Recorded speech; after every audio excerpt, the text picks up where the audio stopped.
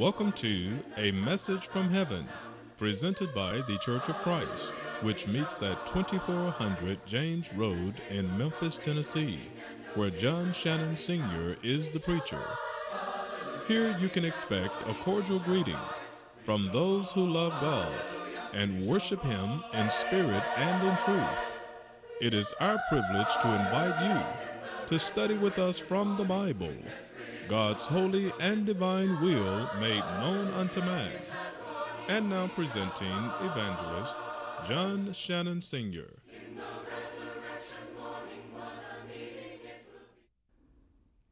Hello, once again, I'm John Shannon. I preach for the Church of Christ that meets at 2400 James Road in Memphis, Tennessee. Thank you again for watching this weekly telecast. Today we will continue our study in the 5 W's in the Christian's life.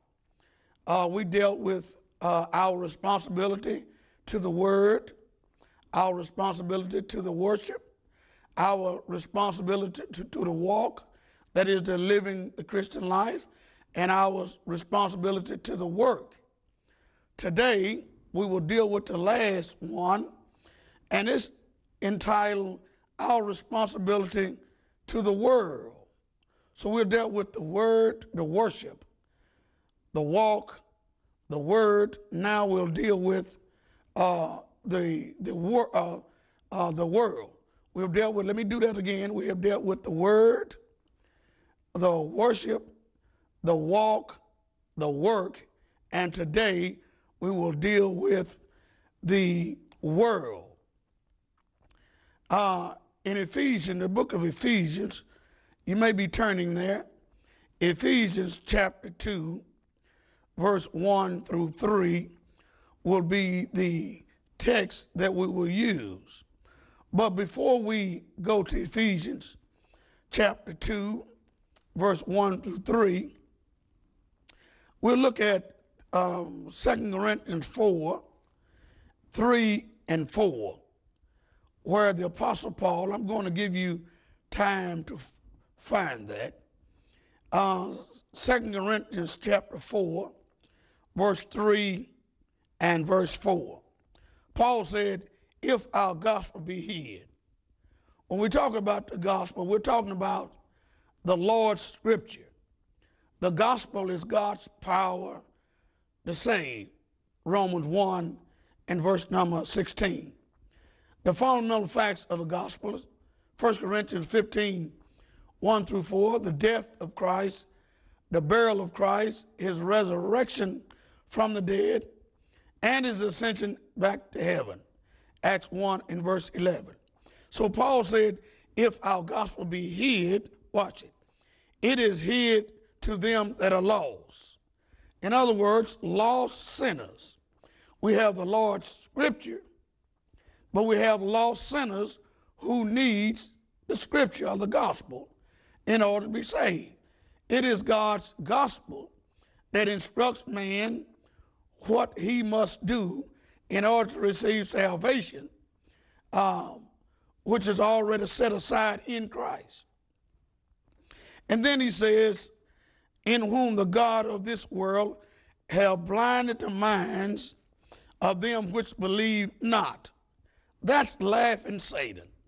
Satan is tickled to death when the gospel is hid from people who are lost, because Satan knows that if the gospel doesn't reach mankind, or mankind doesn't obey the gospel, he knows that it will be lost. In the book of Luke, chapter 8 and verse number 12, it says, then Satan come and take away the seed, lest he believes and be saved. So Satan knows the power of the gospel, and he's going to do anything that he can to blind the minds of individuals to keep them from seeing the gospel. Darkness of denominationalism, blind them with denominationalism, with drugs, with drinking, with worldliness, you name it. He's trying to use it, or he is using it, on men to keep them blind. And then it says, lest the light of the glorious gospel of Christ, who is the image of God, shine unto them. That's the light that shines. The light, the gospel light. Jesus said he was light. God is the source of light. Christ is light. His scripture is light. And saints are light. And sinners need the light of the gospel in order to be saved. Now, we're going to look at Ephesians chapter 2, verse 1 to 3. And Paul had already been down at Ephesus. We have the background of this in Acts chapter 19, where about 12 individuals obeyed the truth. Well, they were baptized into Christ, and they were saved. Now, Paul writes this letter to the church at Ephesus, and he is telling them how they were before they obeyed the gospel light or the truth. Now, in Ephesians chapter 2, verse 1 through 3, Paul is telling them how they were before they obeyed the gospel. And we will apply that today to individuals who are in the world, who are lost in sin, who are separated from God because of sin and disobedience. Now, in Ephesians chapter 2 and verse number 1, notice the text. It says, Paul said, and ye hath he quickened, who were dead in trespasses and sins. Paul said that before they obeyed the gospel, they were dead in trespasses and sin. So, point number 1, verse number 1, the people in the world who have not obeyed the gospel, I'm talking about an alien sinner, an outsider, they are dead in sin. Well, what do you mean dead in sin?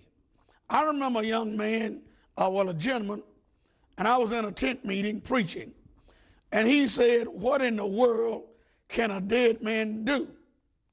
Well, he didn't understand that a person can be living physically and dead spiritually. Anytime you have a death, you have a separation. In the book of James chapter 2, James states that the body without the spirit is dead. So faith without works, dead also. Now, anytime you have any kind of death, it simply means there's a separation. It does not mean annihilation. It means a separation. Now, in this case, in our text, it says they were dead in trespass and sin. It simply means they were separated from God spiritually. Isaiah 59, 1 and 2, sin separates from God. Is that all right? Now, it says, ye have he quickened. The word quickened means made alive. Ladies and gentlemen, brothers and sisters, God is the only one that can quicken or give life. But let me point this out. He will not quicken until man obeys. God saves when man obeys. Now, who were dead in trespasses and sin. So point number 1, they were dead in sin. And people in the world are dead in sin. Now, in 1 Timothy 5 and verse number 6, we have the account of a woman who was living in pleasure, but she was dead while she lived. In 1 Timothy 5, 6, Paul said, but she that liveth in pleasure is dead while she liveth. So that tells you right there that a woman or a person can live in the physical realm and be dead in the spiritual realm. In other words, it simply means this woman was committing sin. She was living in the flesh, but she was separated from God. Well, so they are dead in trespasses and sin. Now, not only that, look at verse number 2 of the same chapter, Ephesians chapter 2 and verse number 2. Notice what Paul said to the Ephesian Christians. Watch it. After they had obeyed the gospel, and he reminded them the way they were before they obeyed the truth. Now, they are saved when he wrote it, but before they obeyed the truth, they were in sin. They were lost. Now, it says, wherein in time past. He said that's the way you used to be. In time past, ye walked according to the course of this world. What do you mean according to the course of the world? They walked in the direction of the instructions of the world. And ladies and gentlemen, brothers and sisters, let me say this. Anytime a man walk according to the course or to the direction of the world, that's sinful stuff. When it comes to salvation, of course, and we're talking about remission of sins, which we have the direction from God's word. But when you walk according to the course of the world and the things of the world, you can't be saved by walking according to the course of the world. And then he says, according to the prince of the power of the air. That has to do with Satan and his devices. He said, watch it. They walked according to the course of the world in time past. I used to be like that, walking and doing things of my own imagination, doing things of the world, case in point, drinking, gambling, smoking, cursing, lying, cheating, you name it. That's sinful stuff, stuff according to the world. And it's good. What do you mean it's good? It's pleasurable. I'm reminded of what the Hebrew writer wrote in Hebrews 10:25 concerning Moses. It says, choosing rather to suffer the affliction with the people of God than to enjoy the pleasures of sin for a season. Sin is pleasure in it. You enjoy it. If it wasn't pleasure in it, you wouldn't want to do it. It's good to the flesh. You lust after it. But it's only for a season. And when you sin, you separate from God spiritually. All right? You're in sin. So these people were dead in sin. Watch it. They were deceived by sin. They walked according to the course of the world. That's point number 2, verse number 2. Now, let's go to point number 3. It says, the spirit that now worketh in the children of disobedience. Watch it. It's still going on in the world today. In other words, they are disobedient. People in the world are disobedient. They are breaking God's law. They are sinning. Sin is a transgression or violation of God's law. And people in the world are sinning. Paul said, you used to do that. The attitude, he said, the spirit that now worketh in the children of disobedience. Watch it. The children of the devil. Wait a minute. Did you say children of the devil? Yeah. In 1 John 3:10, it classifies the children of the devil and the children of God. The children of the devil are the ones who are in the world who have not obeyed the gospel.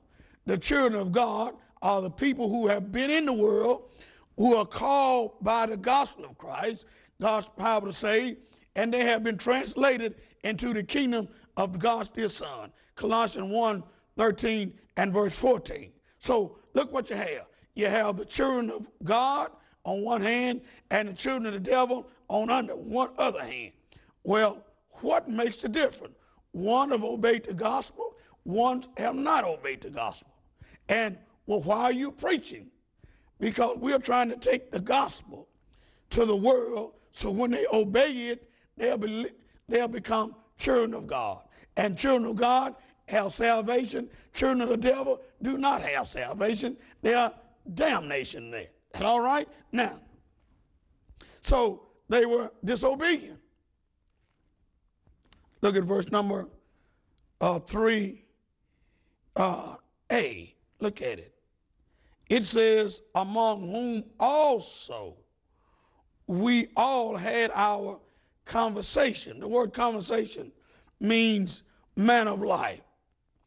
In time past, in the lust of the flesh, fulfilling the desire of the flesh and of the mind, and were by nature. The word nature here means long-standing practices. The children of wrath, even as others. Paul said, we used to be the same way. So they were dead in sin. They were deceived by sin. They were disobedient. And they were defiled. Paul said it in trial. He said, we used to be defiled. But since we obeyed the gospel, God has cleaned us up and raised us up to sit together in heavenly places in Christ. Nobody can stand before God without being in Christ, because he is our righteousness and his blood covers us. And when God looks down on us, he looks at the blood of Christ that indicates, see, the blood of Christ covers our sins when we obey the gospel of Jesus Christ. Now, they were defiled. Look, they were defiled. Defiled, yes, all messed up.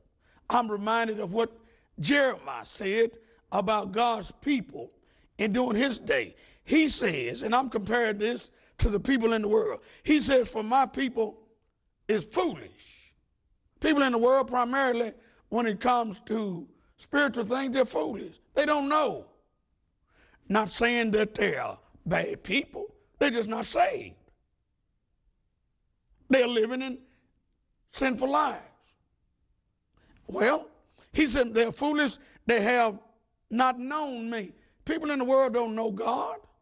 Now, let me pause here a moment. Some individuals say, I know God. I know Christ. I know the Holy Ghost. Let me tell you something. The Bible, I'm going to do a little excursion here.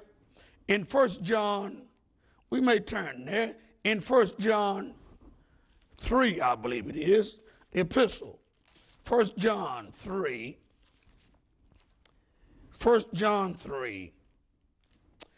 1 John 2, rather. And verse number 3. Listen to this. Some individuals say, well, I know God. You know, you ever seen God? Have you ever felt it? You ever seen Christ? No? Well, this is how you know God. 1 John 3 and 1 John 2, verse number 3. John said, hereby we do know that we know him. Why? How? If we keep his commandments. Don't tell me you know God and you don't keep his commandments. Now, watch what it says. Just because you know about God and you believe it exists in God, that doesn't mean you know him. Because he says, hereby we do know that we know him if we keep his commandments. Look at verse 4. It says, he that saith, I'll make the statement, I know him, and keepeth not his commandment, look at what the text says, is a liar, and the truth is not in it. This is the way you know God, is when you keep his commandments. That's why it's so important to get the gospel out to individuals so they can keep his commandments, so they'll obey his commandment, keep them, and then they'll know God. That's good. That's a little excursion, but I had to bring that in. God, back to Jeremiah 4, verse number 22. For my people is foolish. They have not known me. They are Stoddard's children. They have no understanding. Watch it. They are wise to do evil. That's worldly stuff. But to do good, they have no knowledge. If you want to know what's right and stuff that pleases God, you must go to the gospel light, because it will direct you in what pleases God. Now, not your own thoughts, but the gospel. And some individuals are like the people to whom Paul wrote. Paul said in Romans 2 and verse number 8, but unto them that are contentious, always want to argue and debate with you, and do not obey the truth. See, you got to obey the truth. People in the world, you can argue and debate, but until you obey truth, you will not be saved. Now, but obey unrighteousness, indignation, and wrath. That's Romans chapter 2 and verse number 8. Now, what are you saying? I'm saying in point number 4 in Ephesians, in our text, Ephesians 3 and 3a. Watch it. They are defiled. Why? Because of sin. And what we're trying to do is take the gospel to individuals so God can clean them up if they obey. Look at verse number 3b. It says, and were by nature the children of wrath, even as others, they are doomed. Children of wrath. What do you mean children of wrath? Obey the devil stuff, you're doomed. Now look at this. We talked about people in the world being dead in sin. Doesn't mean that you're not an outstanding citizen. It just simply means you're separated from God. Doesn't mean you're not taking care of your family. Doesn't mean you're separated from God spiritually. It doesn't mean, watch it, that you don't provide for your family. No. It just simply means you're separated from God. Dead in sin, deceived by sin, disobedience, defiled, and doomed. Look at verse number 4 as we go further. But you can be delivered. What? You can be delivered. You can be delivered. All right? Look what he said in verse 4. Ephesians 2, verse number 4. Let's go down. But God, look at that. Paul told them how you used to be. And even people in the world today are in that same predicament. Dead in sin, deceived by sin, disobedient, defiled, doomed, but you can have deliverance. There's hope. He said, but God, this changes, doesn't it? But God, who is rich in mercy. God is rich in mercy. Man may not be rich in mercy, but God is rich in mercy. For his great love, wherein he loved us. Wait a minute. You mean to tell me all this sinful stuff people are doing in the world, God is, yes, he's still merciful. And he's so merciful that he long about 2,000 years ago, he sent his only begotten son into the world. The same man, John 3:16.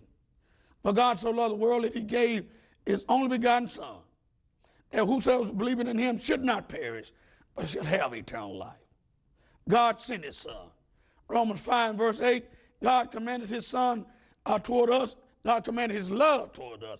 In that while we were yet sinners, Christ died for us. That's the love of God. Even when we were dead in sins, has quickened us together with Christ. By grace are you saved. Watch this.